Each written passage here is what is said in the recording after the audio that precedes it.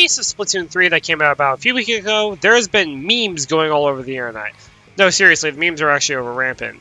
I mean, seriously, look at these things. Like, it's a joke. Regardless, Splatoon 3 came out about a week ago, and I wanted to do a review and gameplay of it, and I just got my own capture card recently, which there's another video on, and honestly, I couldn't tell much about Splatfest, so that's what I thought it was. Anyways, so there will be some spoilers ahead for Area 1 and the tutorial area. Yeah, it sounds creepy. I'll explain it later. Alright, into the video.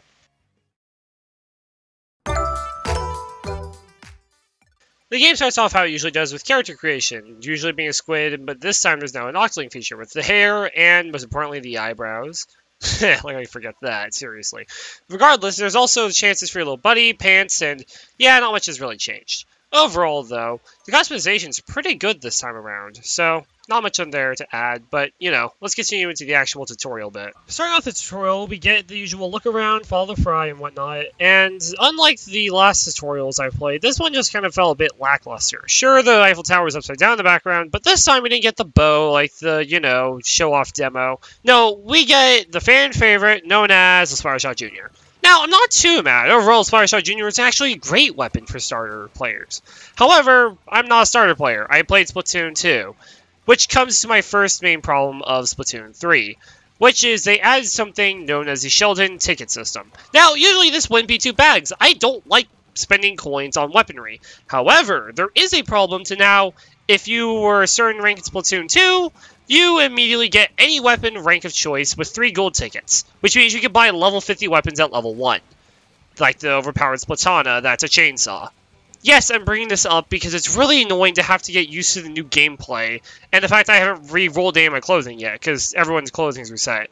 Now, that usually wouldn't be a bad thing, but I'm going against players who use the amiibo costumes, so until the 3-week passes where I get enough, you know, high-level gear, I'm getting splat attacked left and right, making it hard to really grind out the game. That's just my main problem with multiplayer, though. Now, onto story mode.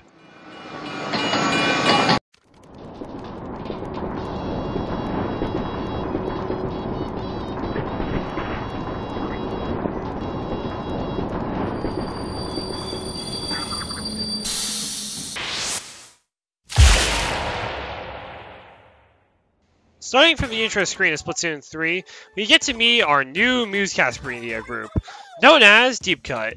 On the left we have Shiver, the medium fry, and the right, Big Man, best boy. Anyways, so they go through our news like usual. We can't skip these into the first one, but wait, no breaking news? I thought there was supposed to be something about Zapfish. Oh, there it is. Once again, the Zapfish, the great Zapfish, I mean, has been stolen. Okay, this is kind of getting out of hand. How the hell are we able to steal a giant fish more than quadruple the size of the Eiffel Tower, and no one can see that? Okay, I'm thinking a bit too much. Time to go to story mode. While we're waiting for the loading screen, did you know that Splatoon 3 is actually one of the most bought games by Nintendo this year? Huh, it's pretty awesome.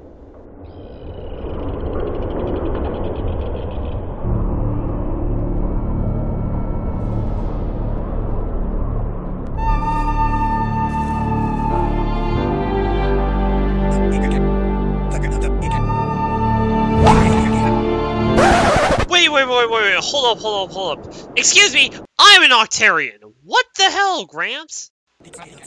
So, if you couldn't tell by now, or you're just a Splatoon 1 or Splatoon 2 player, this is Captain Cuttlefish, the original leader of Splatoon Squad.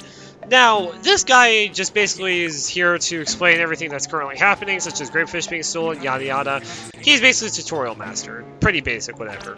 Also, look at that fish in that image. Such a cute boy. Anyways, back to the thing. So, yeah, Cuttlefish isn't really smart, as you can tell, because I'm an Octoling and he doesn't seem to care.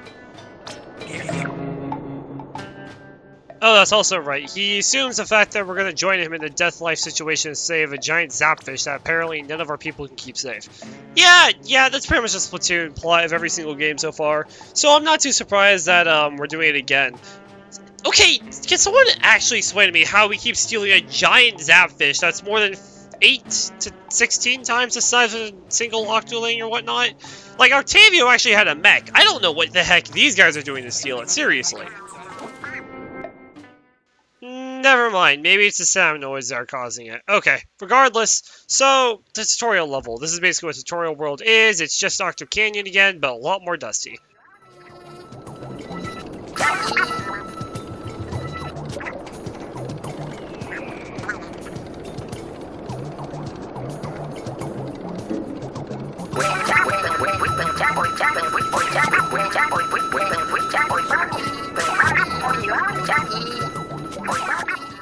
Okay, enough messing around. Now we're gonna get to the main... Ooh, what's this?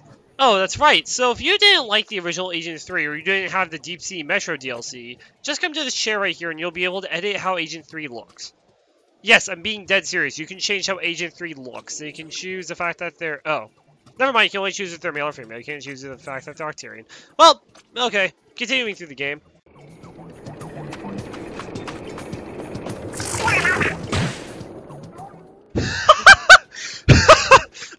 What am I, crazy Mike or something? I have never seen that. What is this? I look like some fried tofu or kiwi that just came out wrong. What is this? Okay, maybe if I shoot it? No? What if I throw bombs at it? Maybe, just... I only have little buddy to throw. I can't throw bombs, it seems. Yeah. Okay, I'll get back to you on that. So, how the overworld works. Essentially, once you get enough eggs, instead of having to spend it on upgrades or new weaponry, what you will do now is you'll get your little buddy and throw it at these giant fluff egg things. And it'll clear away the ooze so you don't have to run into it by accident. And to get these eggs, you have to go through story mode, like usual. So, you know, all the basic missions. Now, like I said, this is a tutorial world, so everything in here is super basic. I could beat it in probably a minute flat, honestly. But not too big a deal. Honestly, I want to skip to our boss that we have to talk about.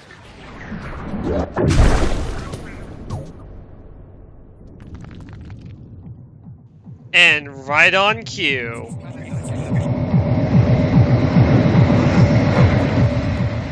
As he falls in. Inkling boys and girls, put your hands together for the one and only DJ Octavio. Yes, I teased it in the intro, but I find it very interesting that our first boss we fight is our long-lost rival. Well, technically, he keeps changing, considering the fact that we changed, so it's the first time he sees us, actually. Is DJ Octavio as per usual.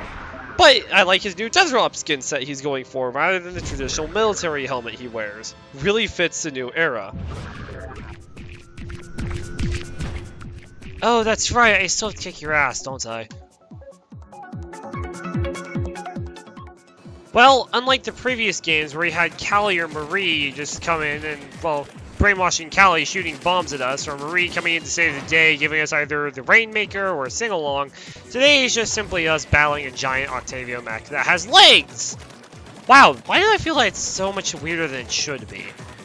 Well, regardless, the boss fight's pretty easy. You just kind of shoot his hands as they come by and whatnot, and that's just the first wave. Second wave gets a bit more interesting.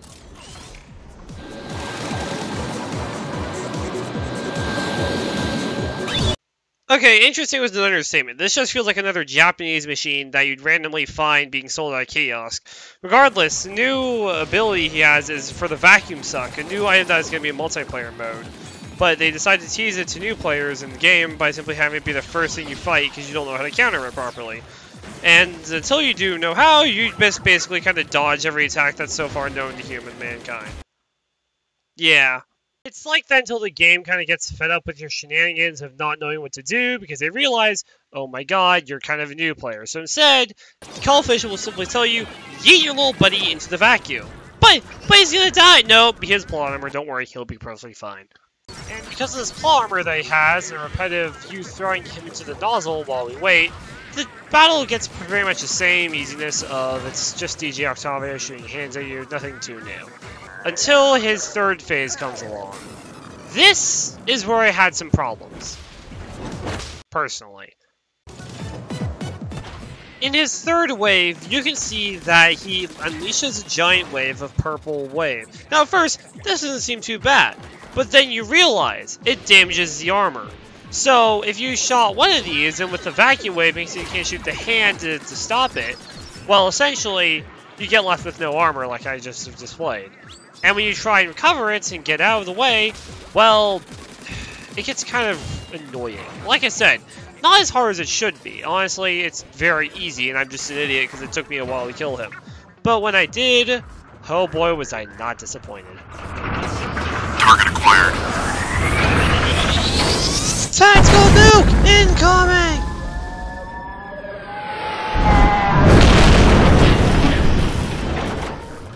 I just love this shot of Octavio just sitting outside his mech. It is so different from what I'm used to, just him being blown up to smithereens and ink. It is so different. It's amazing. The animation fits him well for being defeated, but still not unrelenting. It's more than amazing.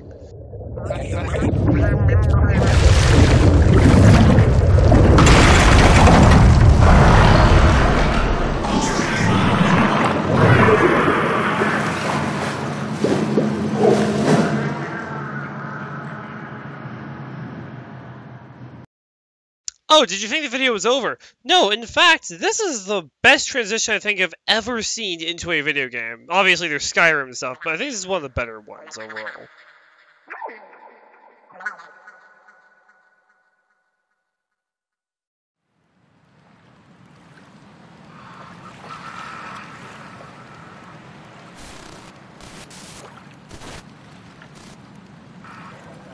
Okay, so I may have overhyped for the intro, but look, man, the game overall is a great game.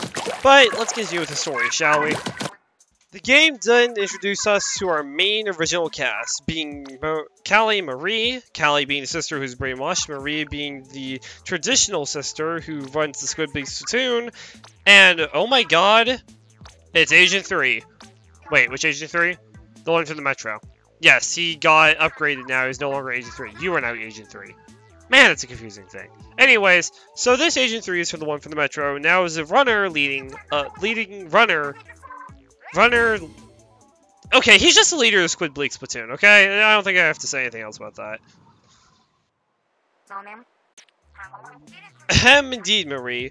They explained the situation that you fall into an area underneath the Octo Canyon crater, and supposedly this is where mammalians have been coming from. However, they need more data research. But to do that, they need someone to go and explore. So instead of sending, you know, the trained heroine, or hero in my case since I made him a male, they decided instead to send a random person they've met on the streets who just fell down with their grandfather. Yeah, I really want someone to explain that one to me. Seriously. Beside the fact that this is more like a Bioshock game where you found a wacky city and you start to explore countryside, I guess in this typical term, there's mostly just islands that you have to go through, and every time you complete an island, I'm assuming there's a boss fight. I didn't get the boss fight for Chapter 1, or maybe I just have to go back and find it, but I didn't see it last time I went through. Regardless, now, the levels are a bit different compared to the Splatoon tutorial levels that they were showing, where you jumped in a tea kettle and whatnot. This time, it's a bit more familiar. And to those who've played the Deep Sea Metro DLC for Splatoon 2, I am so sorry.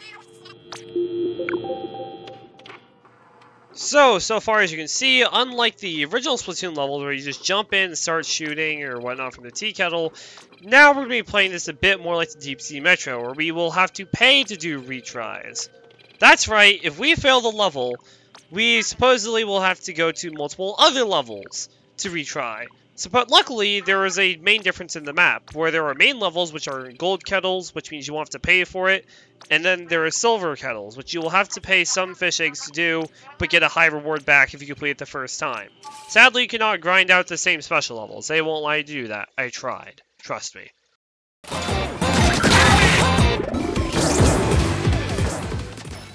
Now, to keep this video short and probably under 20 minutes, I'm going to quickly speed through what I knew about the entirety of the first chapter. This is actually a post-recording of playing the full game on stream, and the rest of this video earlier was just me screwing around when I first got it because I didn't have my capture card yet from the mail. So, I'll simply say it like this. The first levels, the gold levels, kettles, well, they're pretty easy. And actually, the first world doesn't have a boss. It's only the tutorial world. Yeah, that's still pretty weird to me. Explain that one to me, Nintendo. Why skip a boss world? You know what? Forget it. I'm not going to question it. Anyways, So, the old T-Killer worlds are really simple, just get to the end like usual. And unlike the old games where you had to look for Kraken Scrolls, or fish eggs, or other weird things like that, this game just wants you to get to the end without dying, usually. It's more just like the Deep Sea Metro, where you have to complete goals and that's it. I do have to admit, though, compared to the DC Metro and other things, this story mode was really easy, and I actually felt like a breeze doing, and had a lot of fun playing it. Actually, I'm going to probably do a bit more recording on the other levels. That's a separate video. Anyways, back to the main thing. So to find Kraken Scrolls, you usually have to walk through the overworld and shoot these balloons, or sometimes the little metal things, which I don't have because it wasn't in the first world. I said that's going to be a separate video so I don't spoil, because this spoiler was only for the first world in the tutorial. Anything else will be out, and I will bring that up in the next Splatoon 3 video. Anyways, let's continue a bit further on, since I now have Kraken Scroll and I'm just going to speed through it. First, let's talk about the easiest mission known as What Caused Big Bang You. This is a game that requires you to use an E-Leader 4K, which, by the way, unscoped took me like 13 seconds because I just suck at aiming. However, with scope, well, watch this record shot.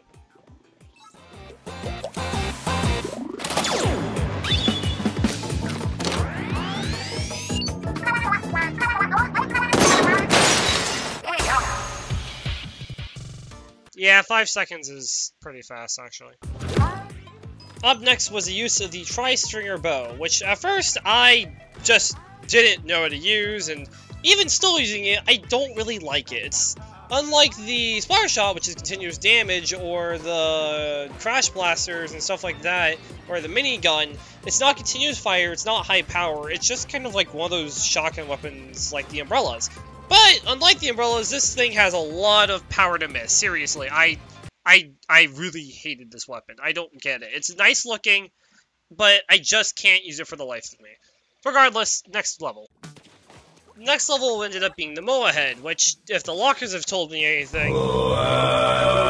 Yeah, you know what, I think there is sometimes we have too much Moa.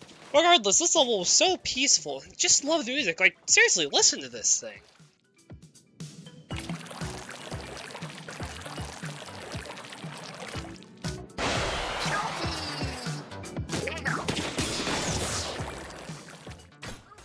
Yeah, my bad. I really should have made the music a lot more clear.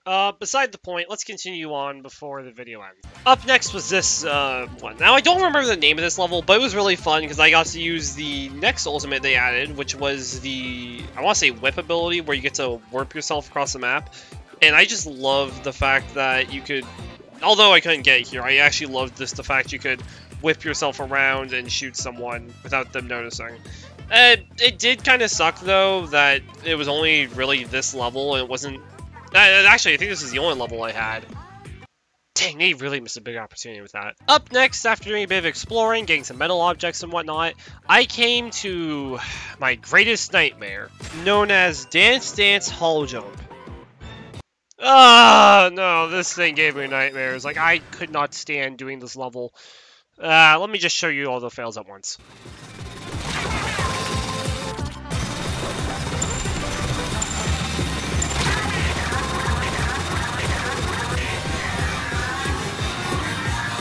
That was the most insufferable level. Trust me how good it felt when I finally beat that.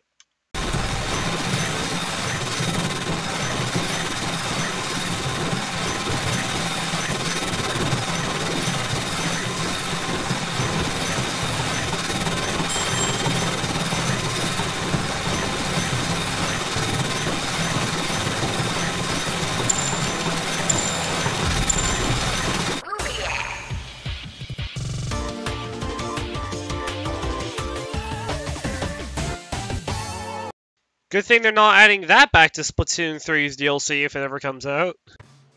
Now, after playing most of the levels, I kind of skipped over a lot. It's because I don't really want to go into detail and spend all my time on Splatoon, the first world, since nothing of value really was here. I really want to focus more on the stages for World 2 and stuff, but for now, let's just get to this part that I found to be interesting.